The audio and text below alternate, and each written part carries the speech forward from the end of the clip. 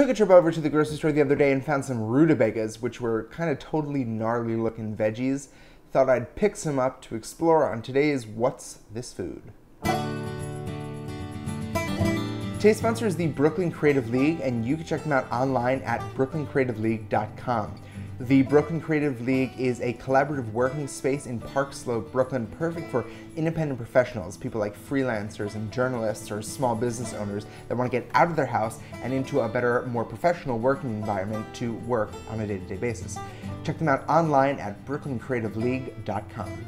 Today we are talking about the rutabaga. Rutabaga is a root vegetable that is commonly found throughout Sweden. In fact, it's from Sweden. It was first discovered by a Swiss botanist who was out kind of wandering around through Sweden, kind of foraging and stuff like that, and stumbled upon this interesting species. Why is it interesting? Well, it is botanically a crossbreed between a turnip and a cabbage. In fact, a lot of people call it the Swedish turnip. The name rutabaga comes from the Swedish word meaning root bag, because that's what it kind of looks like. The rutabaga sometimes has a light purple top, and it can often produce these gnarly roots that extend. Generally, it's like some beefed up fat carrot. It has a pretty hard exterior.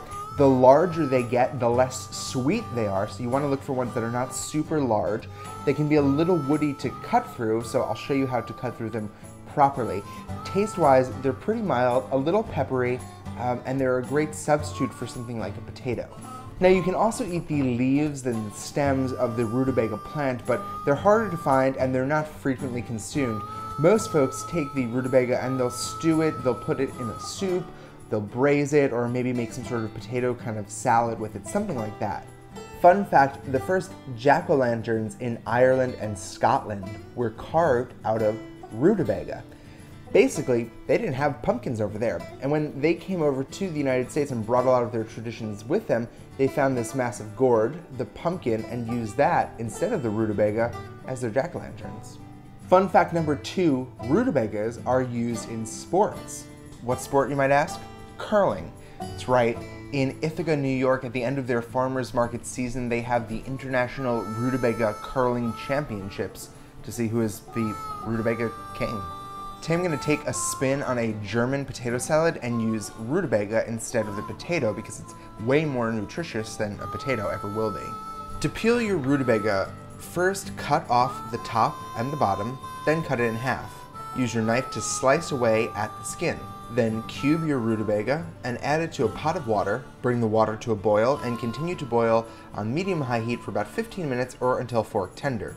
Drain the rutabagas and set aside. Meanwhile, take 3 strips of bacon and slice them up into teeny little bits. In a large skillet over medium-low heat, I want you to put the bacon in and let it render out. The low heat is going to allow the fat to all render out, and it'll take a while to do this, so you're looking at about 15 minutes. Once the bacon is crisp and the fat has been rendered out, you're going to add 1 sliced up onion and cook that in the rendered out fat. Turn the heat up to medium and let the onion cook until it's translucent and just beginning to brown, about 4 to 5 minutes.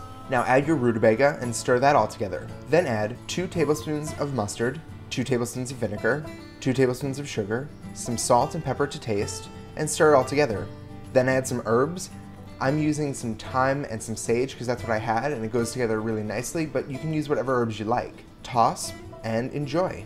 So that's how you make a German rutabaga salad. It's kind of a homage to Sweden with a German flair, if you will. Tune in tomorrow for another What's This Food. Be sure to check out our sponsor, brooklyncreativeleague.com, and I will see you tomorrow.